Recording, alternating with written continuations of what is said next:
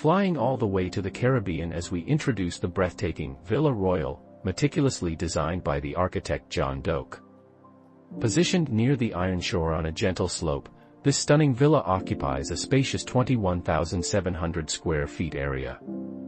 Offering 6,800 square feet of living space, the house includes a ground floor and a one-story layout, accompanied by a large terrace showcasing breathtaking views of the Atlantic Ocean. The original design by Mr. John Doak was undeniably beautiful and classic, characterized by its timeless brown and white contrast.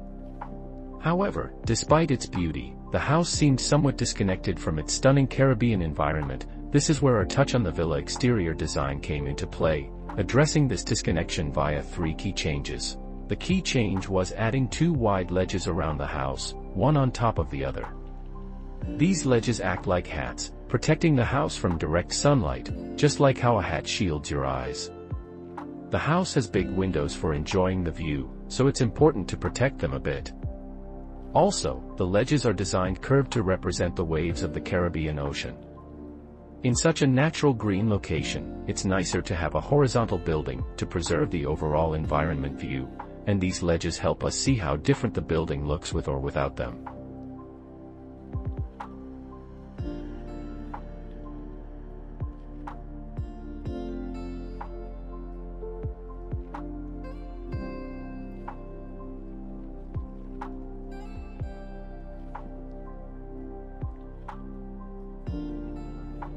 The second adjustment is removing the covered part of the terrace with an increase in the height of the vertical element containing the staircase. This taller element breaks the villa's horizontal appearance on the main facade while preserving the intended horizontal look facing the sea. Additionally, minor adjustments were made by aligning the height of the third vertical volume with the terrace floor level, refining the overall design. By reducing the number of dominant vertical elements from 2 to 1, the aim was to emphasize the villa's horizontal aesthetic. One last minor adjustments. Or is it?